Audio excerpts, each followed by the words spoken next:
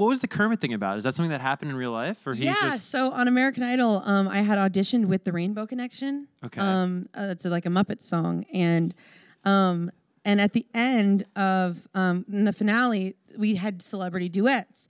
And for the longest time, they were telling other people, like, one girl had Luke Bryan, Caleb had Darius Rucker, you know, real humans and stuff. I was going to say all famous Muppets. Yeah.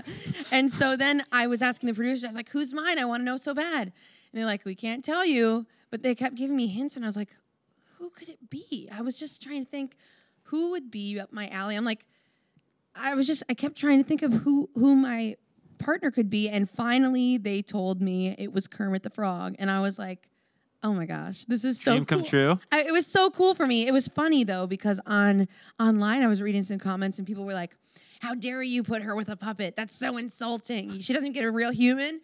And I was like, okay, I gotta say something. I was like, first of all, I think it was so cool because it was like not serious. I just got to like be myself and have fun up there. Not only that, but the producers told me he was the most expensive celebrity to get. Oh, really? So that's pretty cool, right?